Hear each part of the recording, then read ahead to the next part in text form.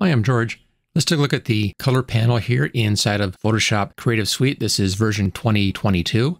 And you see it over here on the right-hand side. It's a little tab right there that says color. There it is. Now, by default, it shows you this basic layout here. This is the HUE Cube, and it's the same look that you'll see over here if you click on the color panel, left-hand side there, the color picker.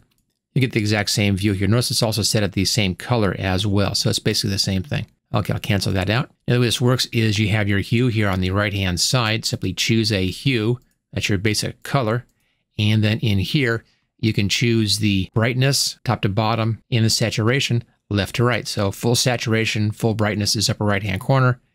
And then black, bottom left-hand corner, and white, upper left-hand corner. And as you move around, you can see where you're selecting this. Going to change the view here inside of that color box right here. This is the foreground color. If you want to change the background color, just click on that and then choose a different color for your background. There we go. If you see this little warning icon here, that means that this color is not going to produce well inside of CMYK printing. If you're worried about RGB for screen use, you can ignore that. Doesn't make any difference for RGB. But if you're printing, just click on that. It's then going to reset this to find the closest value it can to that. Notice that some colors like your bright purples, your bright yellows, your bright greens don't do very well for CMYK. Now you can sometimes fudge it up a little bit and try to get a little bit closer to what you want. I'm just trying to go just a little higher here.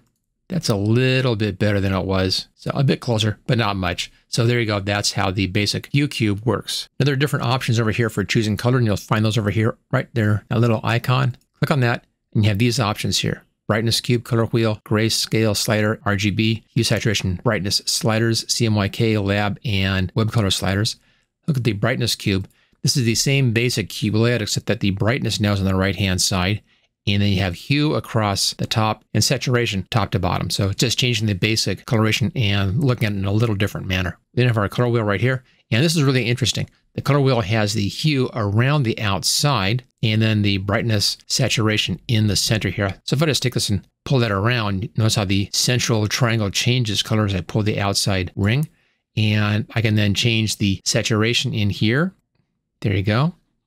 And brightness up and down. So it allows you to have those very easy to use controls. Now, notice over here that we have two sliders here, saturation and brightness. You can work with the sliders as well if you want to, just control just the brightness like that, or just control the saturation.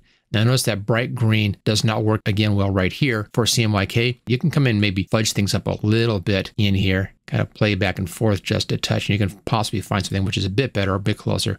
But it does take a little bit of tweaking to get a good CMYK, especially on your real bright colors like your bright green, your bright magenta, and your bright yellow. You also, if you want to, you can come in here and type in a number. Say I wanted to have this at exactly 60% brightness. You can do that right there. Now, one thing about these colors in here, even though we see three sliders, this is not RGB. That's different. This is hue, saturation, brightness. Your RGB value is what's on the outside here and right across the top. The saturation and brightness is just varying that one specific color. Okay, let's go back here and take a look at our next one, gray sliders. You get your same basic color cube in here, but the slider up here handles your grayscale. And then here's your RGB. So if you need to work with the RGB colors, that's that choice. And you can then type in your specific RGB values right in here, or just use these slider controls on that. Notice again, if I go too far, I get that same warning for CMYK colors. Below that, we have the hue, saturation, brightness sliders. There we go. And again, you can type in numbers if you want to, if you have that information. And here's our CMYK sliders. So you want to use sliders, and if you're working for a print output, you want to be using the CMYK. If you're working for a screen output, you know, computer screen, tablet, smartphone, things like that, then you want to use the RGB sliders if you're using sliders. Then we have our lab sliders. Now this is a luminance channel. You can see there are illumination right here, and then A and B channels. And then finally, web color sliders. Now these really aren't that important any longer. It used to be that computer screens could only show 256 colors or a mix of those things. And because of that, there were certain colors that would be the same, that would match on a Macintosh and on PC. So it look the same on your computer screen. And that's where the web-safe colors come from. Now monitors can show millions of colors and the computer screens match anyway. So this really is no longer necessary. And then HUE Cube, of course, is back to your original setup. Now you can use whichever one you want to use for different uses, or even at different times. You can change around in the same project. It doesn't matter. Just choose the one that you want to work with. I then keep the color wheel up here on my color tab. And then if I want to have the HUE Cube, I'll go over here and just click on the color picker left-hand side here, and there is the HUE Cube. I'll kind of work that way on these two tools. And there are a few more options over here. Again, click on that little icon, and we have down here, you can copy your color as HTML or as a hex code color if you need to use that in coding. And then down below, we have some more options down here. Now these, go back and use some of these options up here, but change the spectrum or the major color area. Let's take a look at the RGB spectrum. There you go. Here's our red, blue, and green spectrum. And we're looking at the hue, saturation, and brightness, the HSB up here, but we have the RGB spectrum right down there. Same thing here for the CMYK spectrum. There we go. We're still looking at our hue, saturation, brightness slider controls.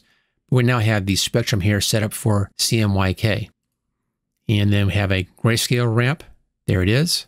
And also a ramp showing your current colors. Right now I have that blue and the green up there, which we picked earlier. We now have this ramp, this gradient in here working from those two colors. Gives you a great deal of flexibility to get exactly the right color you want based upon your current foreground and background colors. You can also make the ramp web safe, and again, really not necessary any longer. And you can close the panel here or close the whole tab group. If you like this video, hit that like button, click on share, click on subscribe, and check out my channel for a bunch more Photoshop videos, and I'll see you next time.